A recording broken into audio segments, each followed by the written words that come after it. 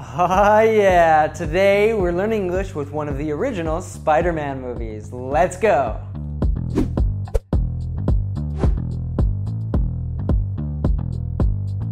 Who is Spider-Man? He's a criminal, that's who he is. A vigilante, a public menace. What's he doing on my front page? We sold out 4 printings. Sold out? Every copy. Tomorrow morning, Spider-Man, page 1 with a decent picture this time. Move Conway to page 7. There's a problem with page 7. And make it page 8 and give him 10% off. Okay. And make it 5%. That can't be done. Get out of here! Problem is, we don't have a decent picture. Eddie's been on it for weeks. We can barely get a glimpse of him. Oh, what is he, shy? If we can get a picture of Julia Roberts in a thong, we can certainly get a picture of this weirdo. Put an ad on the front page. Cash money for a picture of Spider-Man.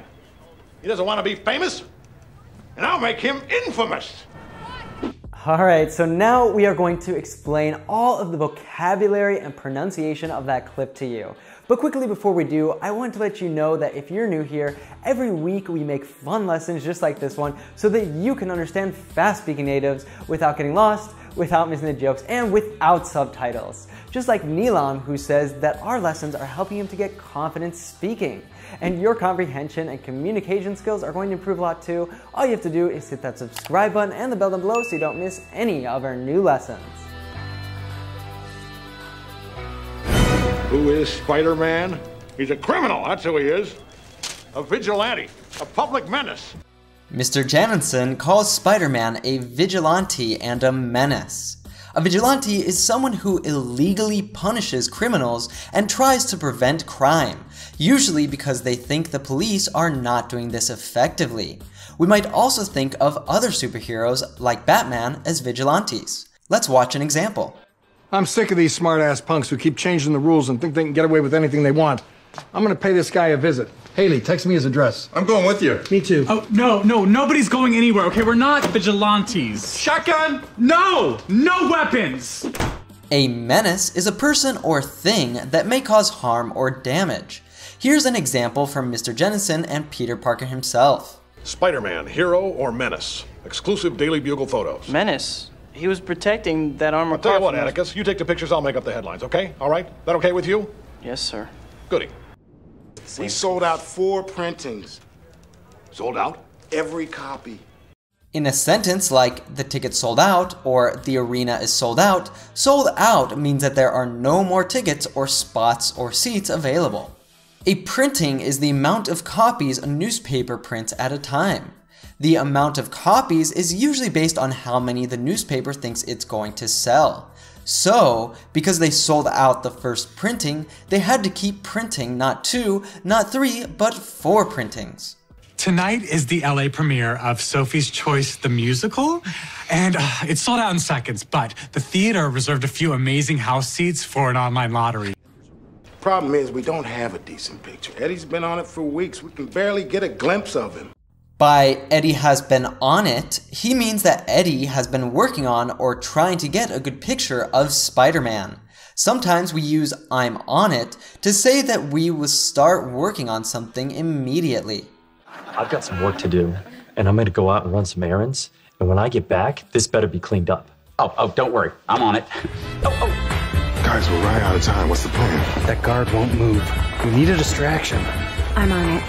10. Oh, God! Oh, my ankle! Sir, my ankle! Oh, my... A glimpse is a quick look. We usually say this as to get a glimpse or catch a glimpse of something, or as a verb to glimpse something. I had a glimpse into the past. Are you stalking me? Are you stalking Lindsay? I asked you first. But this is pathetic. Sitting outside a woman's house trying to catch a glimpse of her through the window. What kind of person does that? Barely, as used in I barely have any money, means to have very little money. It also means only with great difficulty or effort. I don't know if I'm up for this. I'm so emotional. I can barely think straight. Great. Use that. Embrace the void. We also use barely to say almost not. She doesn't seem that great. We just saw her making out with a guy she barely even knows. If we can get a picture of Julia Roberts in a thong, we can certainly get a picture of this weirdo. Based on how he's saying this and what he's trying to communicate, which of these do you think is a thong? Then you probably know what weird means. A weirdo is a person who acts in a weird way, especially socially.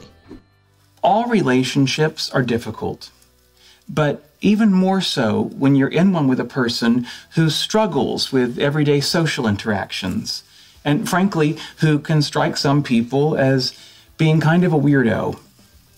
Sheldon, you're not a weirdo. I wasn't speaking about me. He doesn't want to be famous, and I'll make him infamous. Well known for being bad. An infamous person is known for committing evil acts, crimes, or doing things that most people disapprove of. That's the secret grand adventure of the infamous Jack Sparrow. He spent 3 days lying on a beach drinking rum. Welcome to the Caribbean, life. Let's now learn about some of the connected speech used in this clip. That can't be done. Get out of here! Mr. Jamison's way of speaking features many aspects of connected speech. This is the way natives cut and connect their words. So instead of saying, "get out of here," he says, "Get out of here!" He says it one more time here. Get out of here. Bring me more photos. This is how you'll hear people say this phrase most of the time. Okay, that's it. We're leaving. Guys, let's get out of here. Let's hear it one more time and then you can repeat it. That can't be done. Get out of here!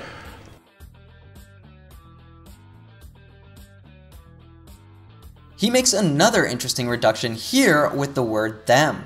He says instead of them. I'll give you $200 for all of them. That seems a little low. Take them somewhere else then. Now, saying it one or the other way depends on the speaker and or context. Pay attention to how some characters from this movie say and some say them. Consider pausing the video and repeating what they say. I love them. I'm going to give it to them. In spite of everything you've done for them, eventually they will hate you. Why bother? In a similar way, this character reduces him to im in the phrase, "get a glimpse of him." We can barely get a glimpse of him. So I know you're watching this lesson because you get frustrated when you can't understand natives. Whether it's in music, TV series, movies, or even in real life conversations. And this hurts your confidence. You're scared of actually using your English in real life. You want to be able to confidently understand natives in any situation, just like your mother tongue, right? Well, this is exactly why we created our Fluent with Friends course. Our goal for you with this course is to be able to learn the principles of real native speech so that you can understand natives no matter how fast we speak and have a lot of fun doing it.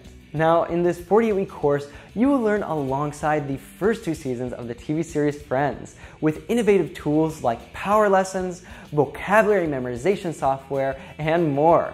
And you even get access to our global community of English learners, the Fluency Circle. So, do you want to try it? Well, you can do that for free with our 3-part masterclass. All you have to do is click up here or down in the description below, and you can learn more and sign up for that right now.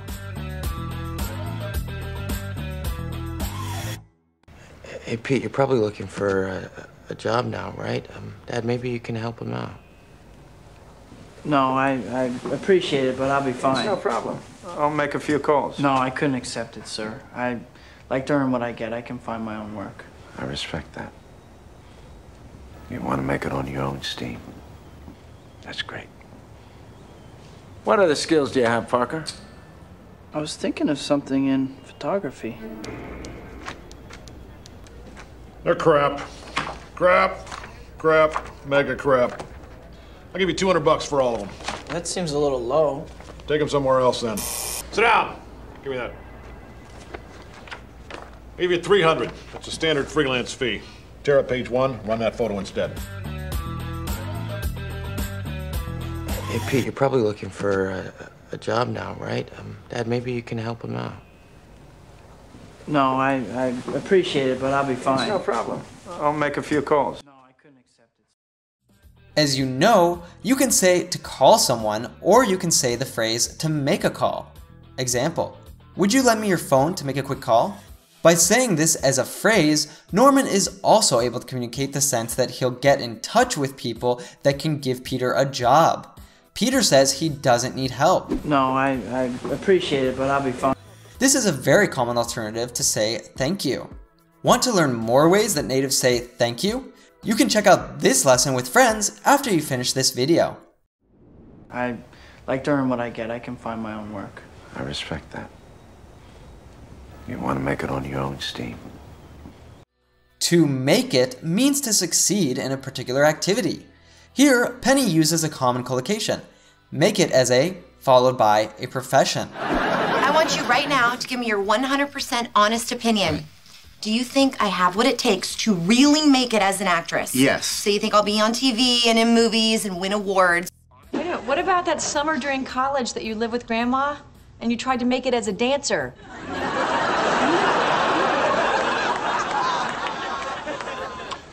Do you realize we almost made it 10 years without that coming up? This also means to arrive at a certain place. We sometimes say, I won't be able to make it, when you can't go somewhere for some reason. Maybe you forgot, but we have tickets to the Jets game next week. Well, I'm sorry, buddy, but I don't think I'm going to be able to make it. We were going to go see the Jets. On your own steam, or under your own steam, simply means to do something without any help. So, in this case, Peter Parker is trying to be very clear that he doesn't want to be given a job. He wants to find it on his own merit. That's to say, making an effort himself. They're crap. Crap.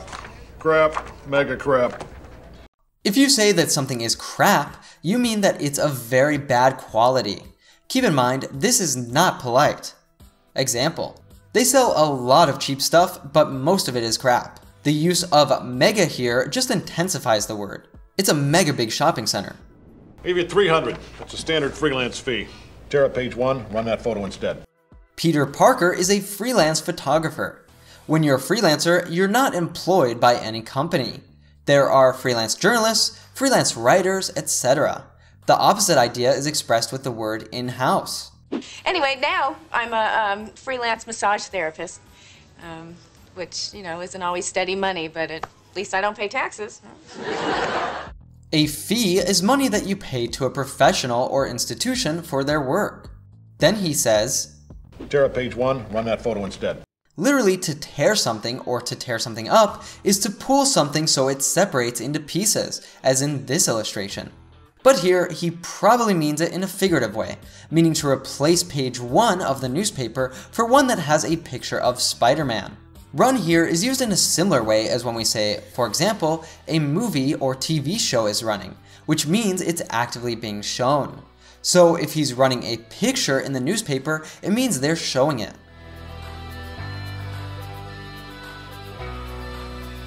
Spider-Man wasn't attacking the city. He was trying to save it. That's slander. It is not. I resent that. Slander is spoken. In print, it's libel. You don't trust anybody. That's your problem. I trust my barber. What are you, his lawyer? Get out of here. Let him sue me. Get rich like a normal person. That's what made this country...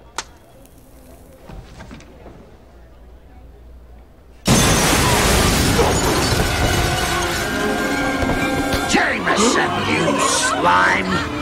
Who's the photographer who takes the pictures of Spider-Man? I don't know who he is. His stuff comes in the mail. You're lying! I swear. He's the one who can bring me to him. I don't know who he is. You are useless, you. Set him down, tough guy. Speak of the devil. Spider-Man! I knew you two were in this together. Hey, kiddo, let Mom and Dad talk for a minute, will you? Sleep.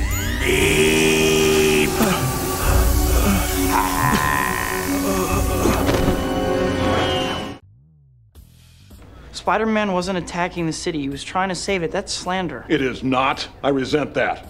Slander is spoken. In print, it's libel. To resent is to feel angry or upset about a situation or about something that someone has done, especially because you think that it is not fair. I'm going to Thailand with some friends from high school. Well, high school. And if I don't do it now, I'll never get to go. And I'll always resent you for it. You don't want me to resent you, do you? So you're dumping me? Let's be adults about this. Then he makes a point about the difference between slander and libel. They both mean the same. They're a false statement about someone, intended to damage the good opinion that people have of that person. Slander is spoken and libel is written. Hey, if you love Spider-Man, then I bet you will also really enjoy this lesson that we made with the Avengers. You can check that out after you finish this lesson. What are you, his lawyer? Get out of here. Let him sue me. Get rich like a normal person. That's what made this country... To sue means to make a legal claim against someone, especially for money because they have harmed you in some way. Michael ran through the sliding glass door because he thought he heard the ice cream truck. Stop it. I mean, I like ice cream, okay? Sue me. Oh, no, don't. I shouldn't say that jokingly because she will sue me. She loves to sue. She loves lawsuits. Mr. Jameson is exaggerating here, but by saying, let him sue me, get rich like a normal person, gives the cultural insight that Americans are famous for suing other people or companies for virtually any reason. We saw this in our recent How I Met Your Mother lesson. I don't care, it's dumb. Let's go buy something that's bad for us and then sue the people who made it. That's American, Robin. You are useless, you. Set him down, tough guy. Speak of the devil! Spider-Man! I knew you two were in this together! Set means to put someone or something in a position. This verb can take many prepositions, like in, into, on, down, or back. Well, I found the nail gun. Oh, yay. Weirdest thing, it was wrapped in an old towel stuffed in a box on the top shelf of the closet. Well, just set it down on the counter.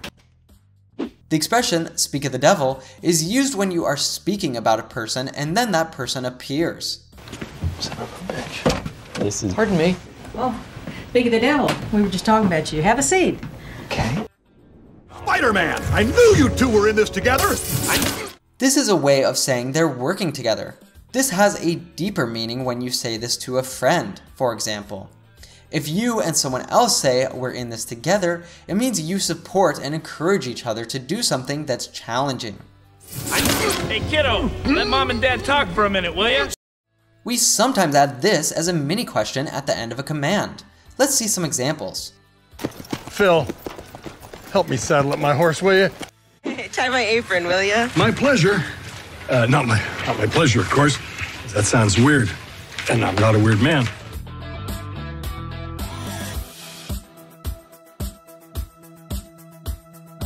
Who is Spider-Man? He's a criminal, that's who he is. A vigilante, a public menace. What's he doing on my front page?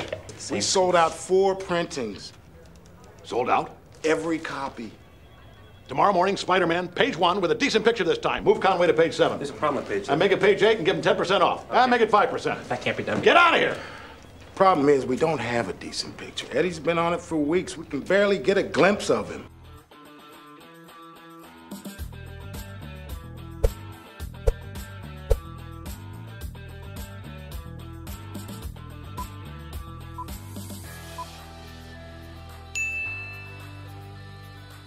Oh, what is he, shy? If we can get a picture of Julia Roberts in a thong, we can certainly get a picture of this weirdo. Put an ad on the front page. Cash money for a picture of Spider-Man. He doesn't want to be famous, and I'll make him infamous. Hey, Pete, you're probably looking for a job now, right? Dad, maybe you can help him out. No, I appreciate it, but I'll be fine. No problem. I'll make a few calls. No, I couldn't accept it, sir. I like to earn what I get. I can find my own work. I respect that. You want to make it on your own steam. That's great.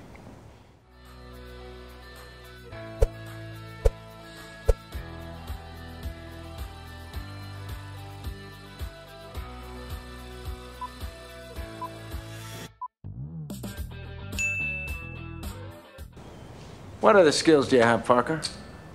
I was thinking of something in photography. They're crap. Crap, mega crap.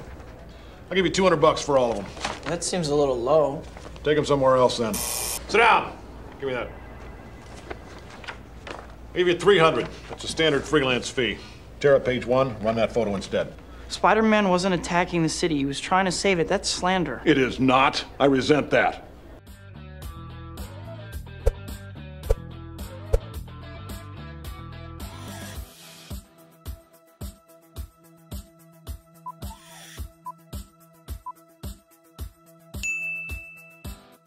Slander is spoken. In print, it's libel. You don't trust anybody, that's your problem. I trust my barber.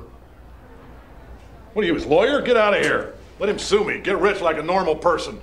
That's what made this country...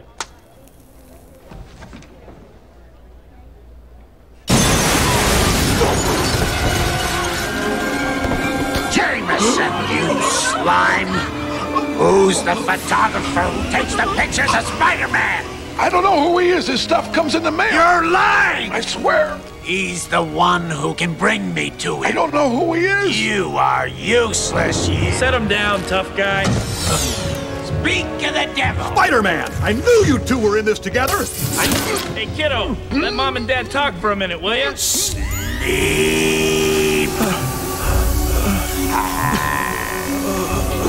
Awesome job today. You can continue learning English with us by checking out one of these other lessons over here that I know you're gonna love. And now it's time to go beyond the classroom and live your English. Ah, yeah.